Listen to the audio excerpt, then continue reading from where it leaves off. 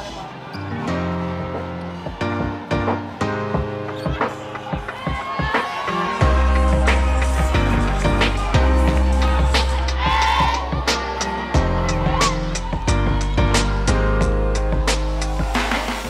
Our girls flew around, we made them take tough shots, we were able to rebound out of it, and then on the other end we were able to get to the basket a little more in the second half and get some better looks. And you know, our girls kept fighting. They played for 40 minutes and fortunately we were able to come out on top.